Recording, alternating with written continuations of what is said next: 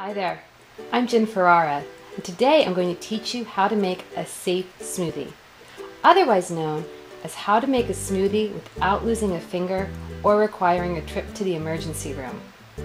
I speak of this because I myself was a victim of the great immersion blender accidents of 2012.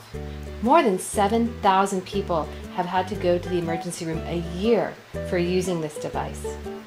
But you won't be if you follow my safe steps. Okay, first you add your fruit. If you have frozen fruit, I recommend you let it thaw a teeny bit. Then you add some liquid, and I also suggest that you add enough liquid to make it easy for your blender to blend. Now you're ready, once you have that, to attach your blender. Never touch the blade.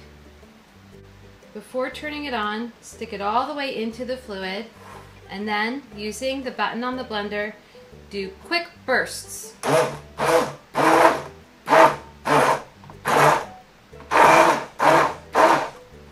If there's a jam, which there almost always is, remove the blade from the blender, and using a wooden spoon or a skewer,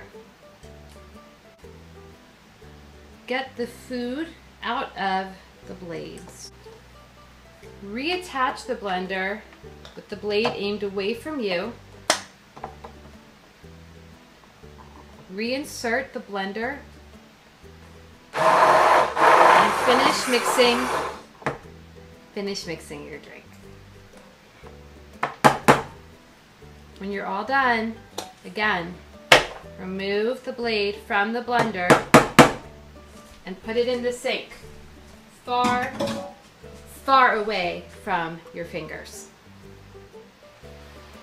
And now you have a smoothie, safe and finger-free.